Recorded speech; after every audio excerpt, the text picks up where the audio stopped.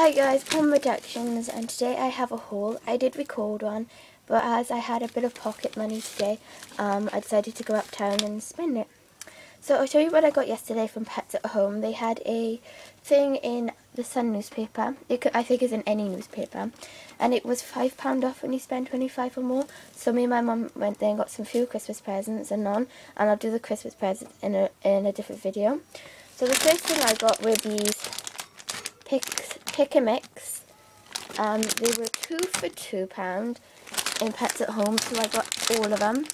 And they are Lucky Clovers, Munchie Wheels, Apple Bakes, and Crunchy Sticks. So they came for £4. And I did get 2 of those for plus chew things. I got the apple and the carrot, but they've already got them. Hers is down there because that one's quite small and Lily's got a new one. And then I think these are the pedigree puppy markies because they look quite small to be the normal pedigree markies. And the £1 went to charity. There's Peanut.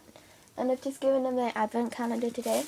And then from my local pet store to start with, I got 2 of these Vitable Smackers. And it is nuts, so for rodents. And it is the, can't see that, can you see the NUT? Nut. And it's for rabbits, guinea pigs, and hamsters. And I got 2 of those. They were 89p.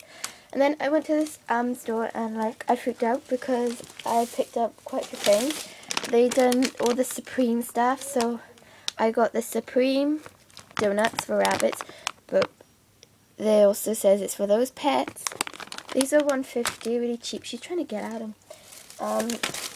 I got the Crunchers, and again, there you go. They look like that.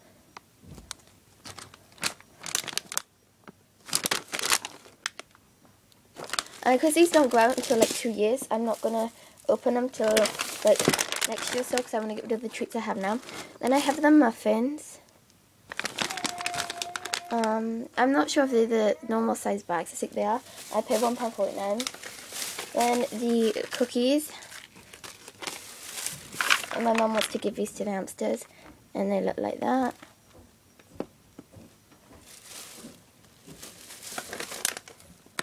Then, sorry, I have the Yahoos, and then they look like that. They're like S-shapes or worms. And then I got the these kind of cob things, and they were 79p. And I got the cheese cob, the celery cob, and the it looks like that, and it's the carrot cob. So that's everything I've got, and I'm not buying any more treats until after Christmas. I am thinking of getting the Harry hamster food because they do have that there, and just like for a little treat or test to see if my pets like it. So thank you guys for watching. I'll see you guys later. Bye.